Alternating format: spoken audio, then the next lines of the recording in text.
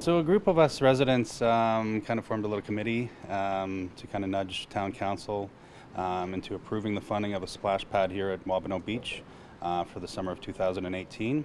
It has been in their proposed budget for the last couple of years and has gotten pushed due to other things that have come up, but we decided this year we'd like to get a push on it before they start the budget deliberations.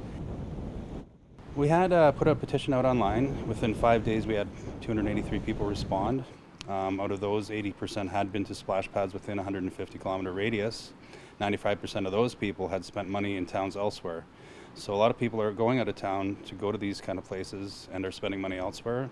And this is kind of our point, that why not build something here, keep people here, draw in from the local residents as well as the cottagers, campers in the summertime, give them something extra to do and spend money here.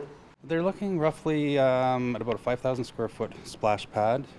They've allocated about $270,000, which is roughly the cost that the one in Penetang cost.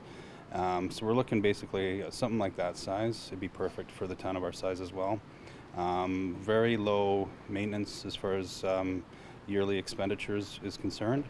And we're situated right on the water, so we have access to flow water in and out, or they could even hook up to municipal water. So it's a good location all around. And we made a deputation to council a couple weeks ago, which we expressed our concerns about, seeing something like this being addressed and pushed forward, and hopefully they will take all into consideration, and they won't have anything clearly decided until December, so it's kind of a waiting game. We will be kept up to date. The more it keeps getting pushed through, other things get cut. If it keeps getting pushed through, then we'll know, but we won't have a firm answer till December.